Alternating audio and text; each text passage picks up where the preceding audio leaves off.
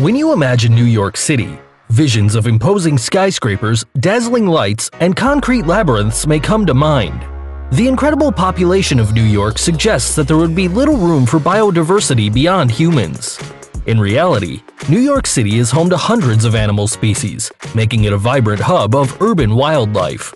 14%, or 30,000 acres, of New York City is comprised of parkland, meaning that there are plenty of places for urban wildlife to thrive. Over 200 species of birds visit or reside full-time in Central Park, and there is far more to see than just what the Central Park Zoo offers. Central Park birdwatching is a beloved pastime for many New Yorkers and visitors, and the potential sightings change throughout the year. In fact, it is estimated that by spending a whole day in Central Park, a dedicated birdwatcher could witness 100 species.